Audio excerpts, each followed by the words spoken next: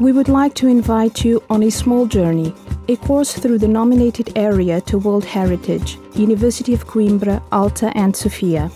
It is about 35 acres to visit in 5 minutes, maybe 7, as many as the centuries of its history. Let us start by the school's courtyard, the heart of the University of Coimbra.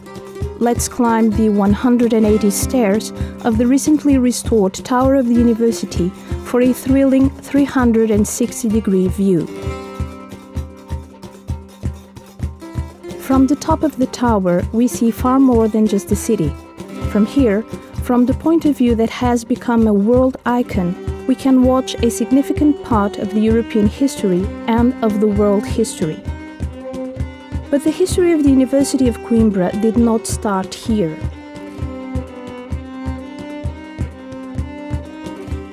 It was in the city downtown, in Sofia Street, Sophia, Sophie as in wisdom, of course, that the history of the university began.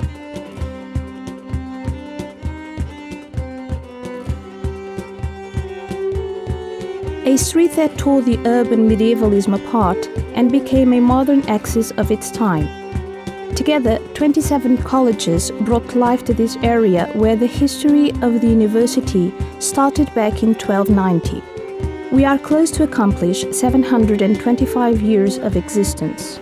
Back to Sofia, the street that begins by the Santa Cruz Church, national pantheon, where King Afonso Henriques and King Sancho I are entombed.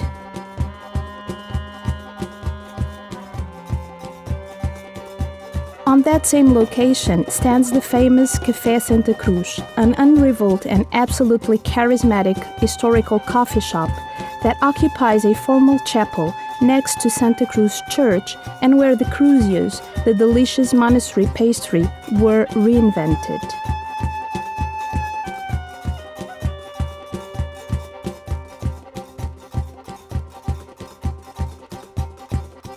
But let us climb the hill once more, for Coimbra is, as many other great cities, a city of hills. In the school's courtyard, we understand the course that transformed the royal palace, the territory of political power, into the house of another important form of power, knowledge. All we have to do is cross the iron door, take a leap in time, and travel through the small and big stories that enrich the site. The Grand Hall, presently known as Sala dos Capelos, was the place where the political crisis of 1383 to 1385 was solved. The story of the small tile with a fox in the Faculty of Law that is punished with kicks for every student's flunk. This courtyard holds several layers of history: the Roman remains, the Moorish citadel, over which the building where most of the kings of the Portuguese First Dynasty were born was erected. This place also holds the demonstration of richness and wisdom of the Baroque library, considered by several international editions the most magnificent and beautiful university library of the world.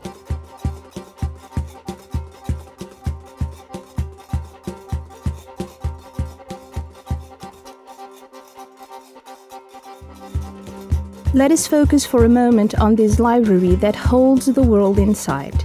Its ceilings have the continents painted on them, the chinoiserie display on the shelves scenes of the Oriental life, the woods and the gold from Brazil, but especially the several thousands of books, over 53,000 to be exact.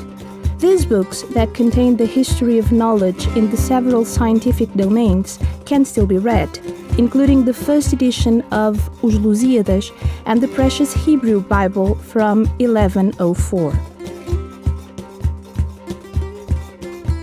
Outside the iron door facing the Rua Larga, we find physical evidences of the Pombalene Reformation. However, much more remains in the university than the easily identifiable buildings from the 18th century.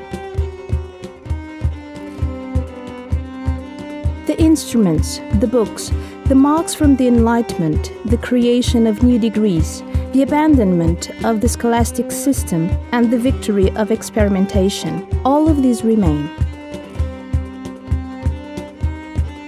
It is also possible to visit the most impressive physics cabinet of the world, part of the Science Museum, winner of several international prizes. Another masterpiece from Marquise of Pombal is the Botanical Garden, with its linden tree avenue, its magnolias that burst in flower by February, and with a wood woven by species from several parts of the world. As a result of another core reformation that took place between the 40s and the 60s of the 20th century and ultimately changed the look of the university through an operation of complete urban reorganization of the area, the nucleus of the Second Republic sets the contemporaneity of Pole I of the University of Coimbra. The uptown area, once filled with winding streets, suffered partial destruction to open way to a modern university campus. The best artists of the time were called for its conception, construction and decoration. Cristina da Silva, Cassiano Branco and Almada Negreiros are but a few examples. This was the place where the university was centered before the last urban expansion that took it to other places of the city. It was possible to see the world and to study the world from it. This was the place that received the Portuguese-speaking elite, many of which have contributed for the affirmation of the Portuguese language. Antero de Quental, Camilo Peçanha, Eugênio de Castro, José Afonso, Essa de Queiroz, Alexandre Herculano, Manuel Alegre, to the recently awarded Nuno Camarneiro. Worshipped or cursed, Coimbra is not a city one can be indifferent to. It is now time to have this already world heritage recognized as such.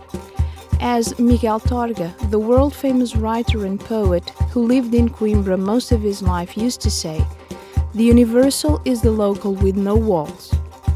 This may well be the lemma for this city.